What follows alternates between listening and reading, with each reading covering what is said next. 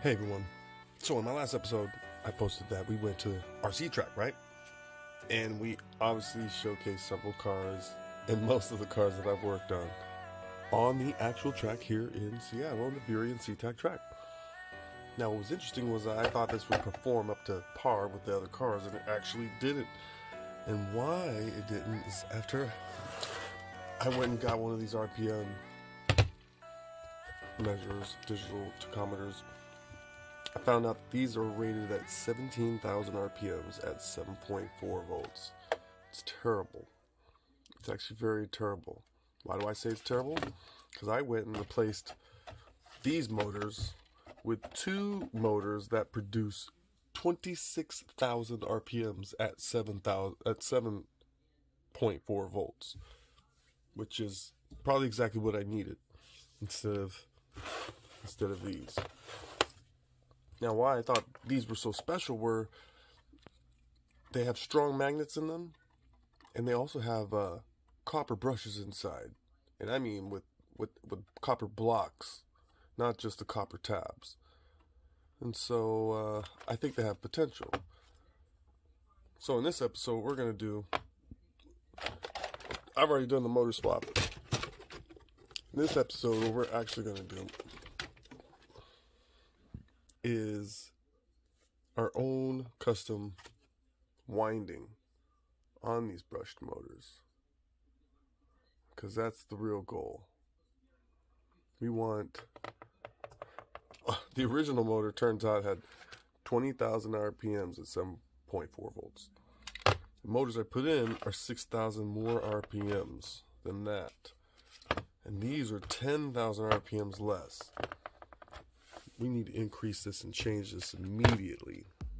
So I've already went and bought some copper winding, enameled wire, what do they call it, magnet motor wiring, motor rotor winding, and I've gone through a couple of the rotors I've got. Different variations, different colors for I don't know what reasons, maybe temperatures, I'm not sure.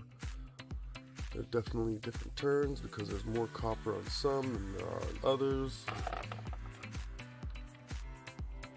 So I've selected a few, actually. I've selected two armatures I'm going to take the windings off of and out of, that we are going to go ahead and change up, cut off, change up to our new coil windings to a different number, much lower number in turns. Yes, this is what I want right here.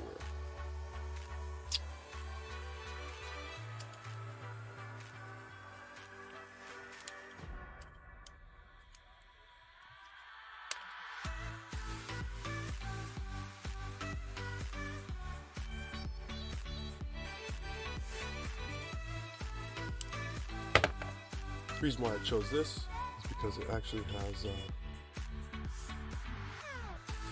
good copper contact. These both do. And I'm going to need two. I don't know what the difference is in RPM and temperature, but we're definitely going to find out, aren't we? This is all an experiment.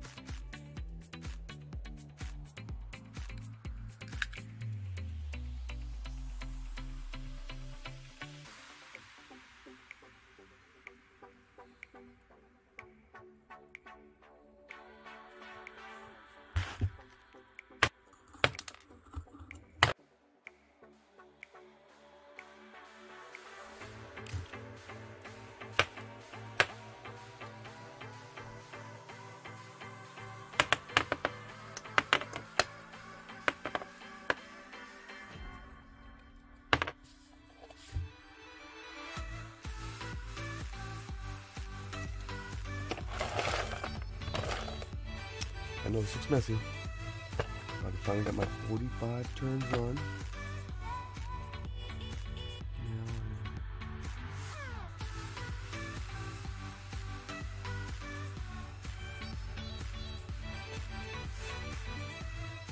This looks good. 45 turn. Let's see how it does.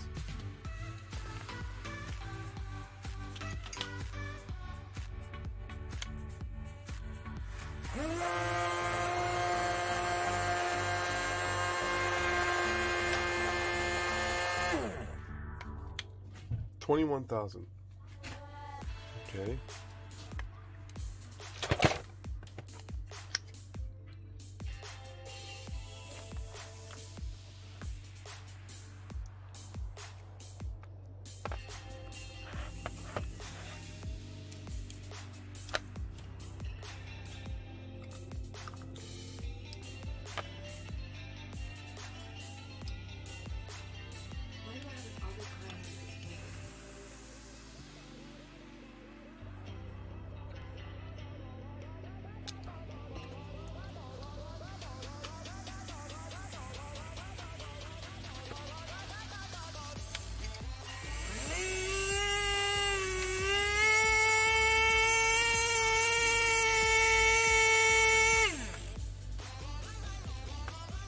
And so that's how many turns it takes. It takes 30 turns, 0.3 gauge motor wire.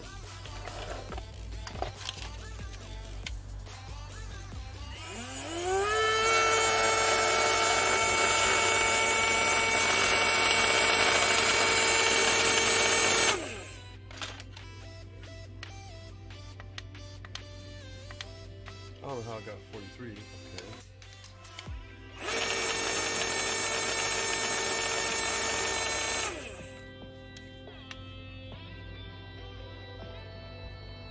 $27,000 RPMs. Yes. So now I've achieved what I put into the vet. I can duplicate the process for other cars as well. I'm excited. Now I got some plans in mind.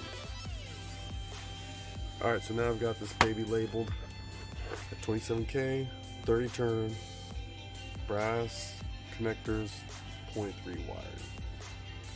Now, let's stick this off to the side. At least twins of them, but wow.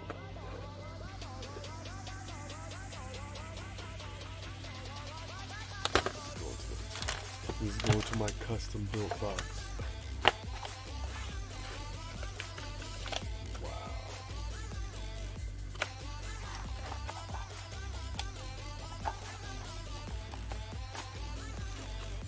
So I know there's a 30K out there, so I've got to make that 30K.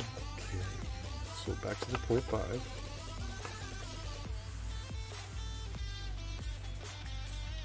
This time it's gonna be 24 turns.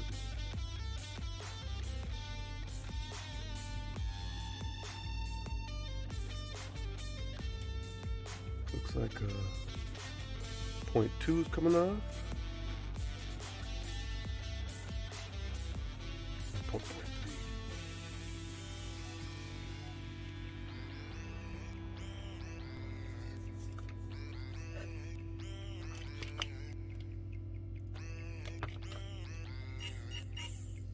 It's a great sign.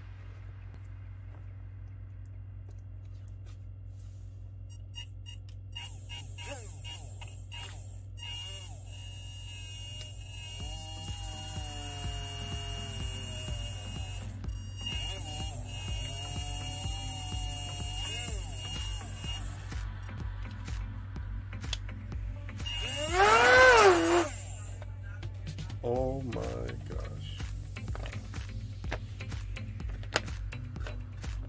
Some serious RPMs coming here.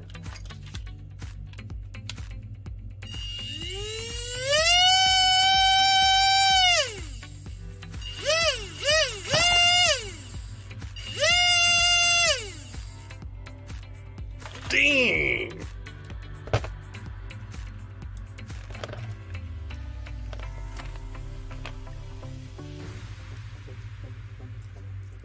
A motor better than brushless? No way.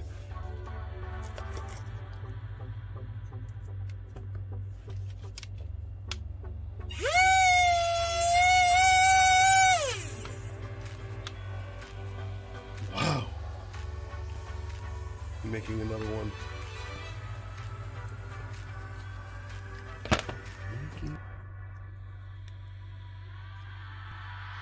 There's brass in there.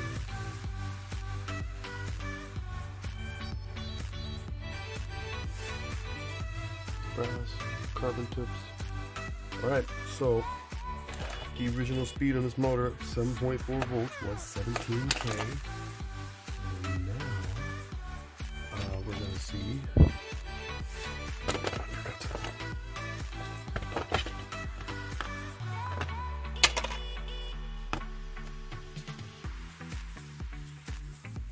What it can do.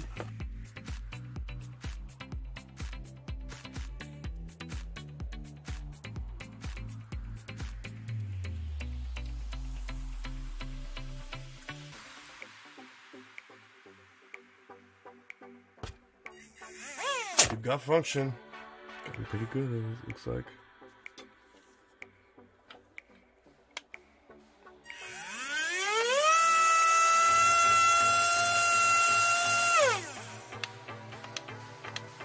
$41.